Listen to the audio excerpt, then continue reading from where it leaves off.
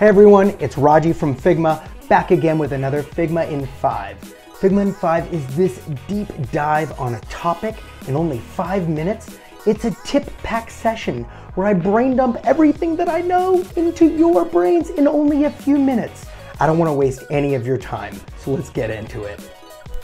And on the second episode of Figma in 5, we're going to be talking more about vectors. Let's start laying down some points.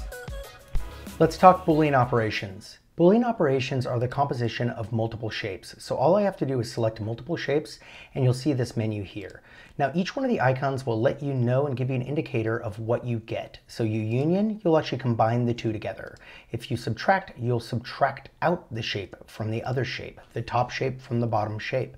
Intersect will actually take the intersection of the two, like a Venn diagram. And of course you can use exclude, where it actually excludes the shape from the other, and it'll do the opposite of the intersect. Now these are really fascinating because let's go to the union example. We may think that we just have one shape here, but if you come over here in Figma in this disclosure triangle and open it up, it looks a lot like a group. And in fact, if you hold Command and actually select a shape underneath, you can actually move that shape around. Now let's go back to that intersect example. If we go to the intersect example and do the same thing, now we select that triangle is still editable here. So we can actually move that around almost like a mask. We can also do interesting things like put a border radius on that triangle. So let's do that. We can see that that border radius is affecting the intersection here. Let's go back to the union example. Let's union these two together.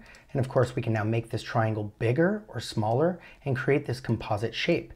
If we simply select this, we can apply border radius to that entire shape, which is really unique and interesting. Also, you'll see that we can actually move around the shapes, and dynamically we get to see the result of the intersect. Really cool stuff. Remember that Boolean operations are not destructive. So at any point we could actually just ungroup these two and we'll get our two shapes that we had before. Let's try something else with Boolean operations. Let's take the union of these two shapes here. Now let's go ahead and flip the fill and the stroke using Shift X and bump that stroke size up a bit. Now, when you select this, it looks like the outlines tell you that it's actually broken these shapes down, but that's not true. If we select the underlying object, we can still mess with the stroke size. We can come to the union itself and add a border radius to this as well.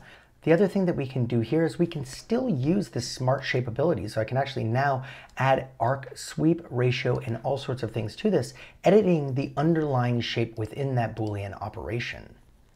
Remember that Command E.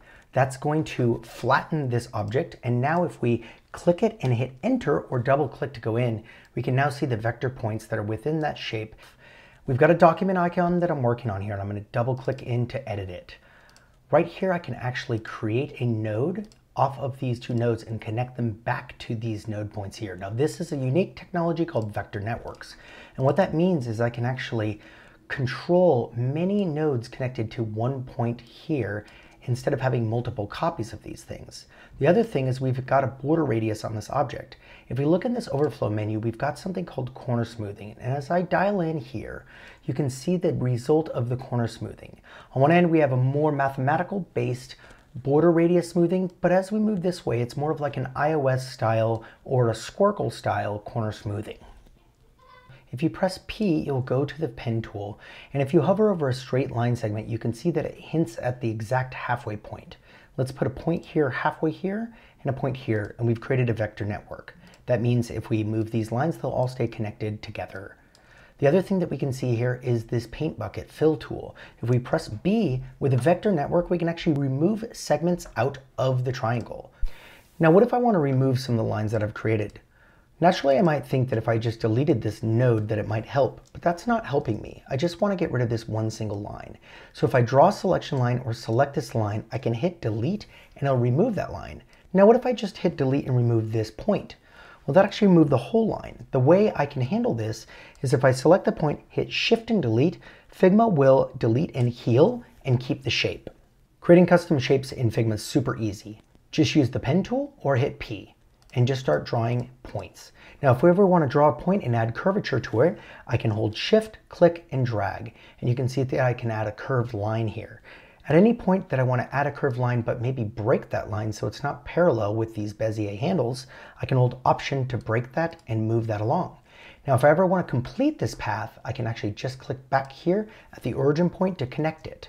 Now let's say I want to connect the 2 points but they're disconnected. All I have to do is come here to the Move tool, V, and move that node and snap it to connect the point.